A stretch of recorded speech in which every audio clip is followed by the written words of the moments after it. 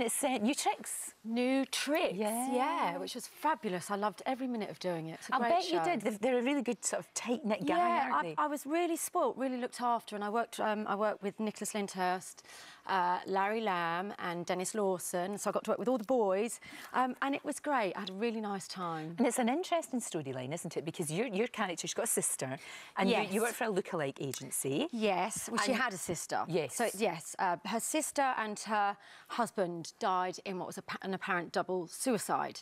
Right. But the police, and they were also lookalikes in an agency, as is my character. And then the police have uncovered some new evidence, and it's made them reopen the case.